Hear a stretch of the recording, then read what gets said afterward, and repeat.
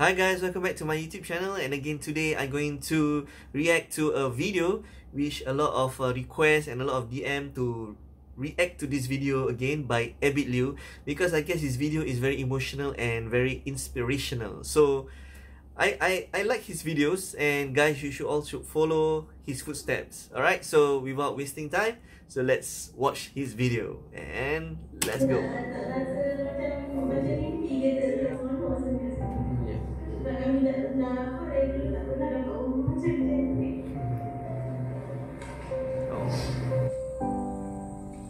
Rahuk Pahang. Wow, that's far from my home. Kakak, Assalamualaikum. Pahang is in Malaysia, right? Kakak dah lama di sini? Ni cantiknya anak siapa ni, cantik. Dia dah lama di So sini. pretty, so cute, the girl. Oh ya, jangan nangis. Hey, why are they staying here again? Where is this place? Oh, do they even get permit for this place? Banyak nyamuk. I don't think so, right? So tak bagi dia keluar sangat. Biasa bapak dia ada pasang. got a lot of mosquitoes, you say. Kat sini ada tengok rumah. Nanti tengok. Oh, sini je kak. Sini dia bilik kami. Oh, ni bilik. Ini? Mesti ada barang apa semua. Oh. Ni store lah. Guys, can you live in this kind of condition, guys? Sini. Oh my god. Oh, mandi sini. What? Sian. Kakak kahwin lama dah. Oh, she's married for 2 years. So kakak gaji berapa? 200. Suami? 200 ringgit a month. Comel. So guys, if you are complaining about your salary, she's only earning 200 ringgit a month, guys. Cari kan, kita 200. sewa kan. Kakak duduk situ lah. Oh, Langsung sebelah mana tadi?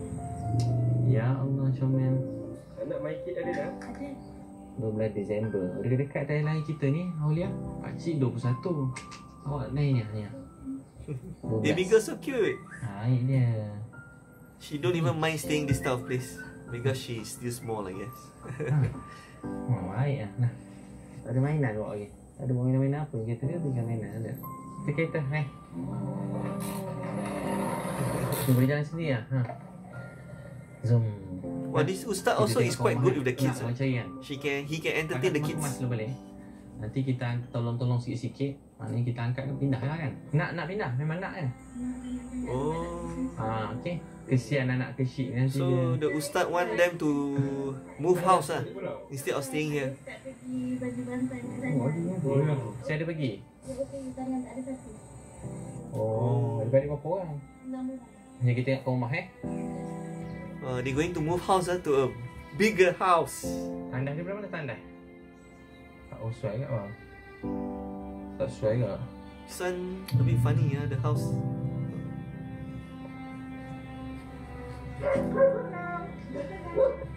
Oh, they're finding the house. Which house is the best? Tukang mana? Dekat sini saya. Dah tanya dah? Kalau lagi besar. Dia 3 biji rumah yang kecil kan. Nanti dah tanya orang dia tak nak sewa dia. Susah hati nak bagi sewa Dia risau Assalamualaikum. They don't want to rent some of the landlord. Okey ni lah. Anak dia seorang, comel anak dia. Nyamuk penuh kan. You want to rent this place? Wow. Cantik kan? Habis jom kita angkat dia orang. Huh? Wow.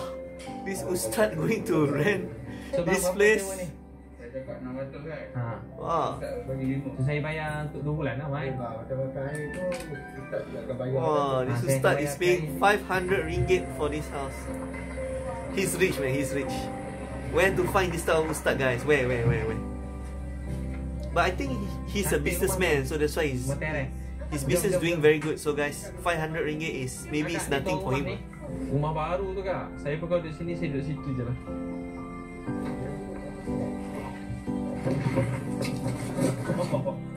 The good thing about this Ustaz, right? He's helping himself. No, he never, like asking his staff to do. He himself carry all the things. So it's like, wow, guys, it's amazing, guys. It's like an angel in disguise. Oh, yeah, I forgot. It's fasting month, and I mean, he's doing this video during fasting month, of course. So that's why it's... Wow, during fasting month, he's not tired at all. But he say he's tired lah. Warahmatullahi wabarakatuh. Wow, Enggak, saya Adik. such a nice house, man. I think the lady were gonna be so happy to stay this type of house. Beautiful.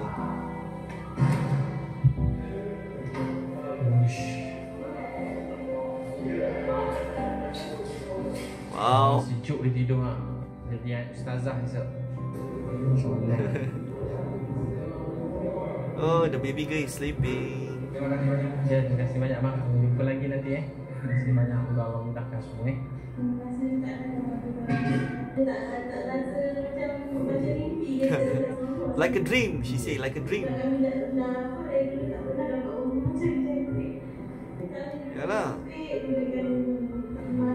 Nanti pelan-pelan pas PKP kan boleh jual kuih ke, nasi lemak ke, tolong jaga anak orang ke baik-baik. Buat elok, insya-Allah kakak demi anak-anak ni esok. Jaga anak baik-baik, esok boleh bantu lebih ramai orang biar dia jadi anak solehah esok.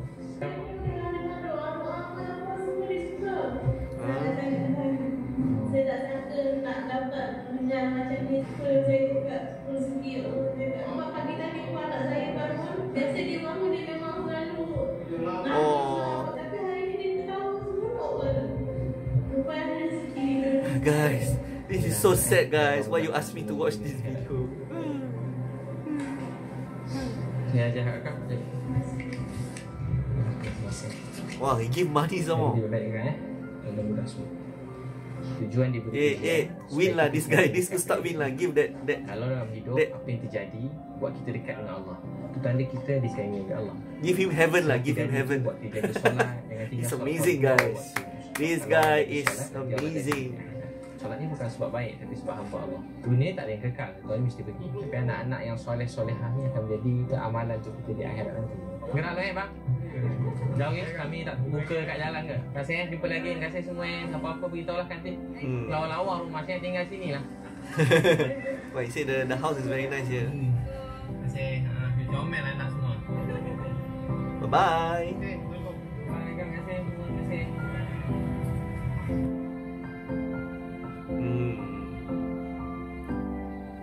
So guys, wow guys, this is so heartwarming and touching. How can, but wow, this Ustaz really choose the best house for, I mean, for them to shift, not just like kampong or even village, a small hut or something, a better place. No, but it really looks like it's like a big like, you know, like 2-story house. It's very big and it looks very nice, and it's like I think it's worth like almost like 200,000-300,000 ringgit house, but the rental is quite okay. It's 500 ringgit a month, so I guess he can afford to pay this. But his heart is so very nice and pure. I'm not sure why. It's very hard to find this kind of guy, and in Malaysia, is wow. I guess you Malaysians are very lucky to have him. Make sure, you know, we must protect him at all costs. As people say, what? We must protect him at all costs, guys.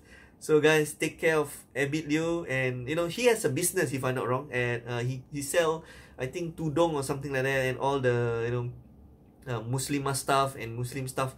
So guys, support his shop. I will find out where his shop is, and guys, if you can, you support him so he can, with the money that he gained, the profit from his business, he can help others, right? What he's doing now.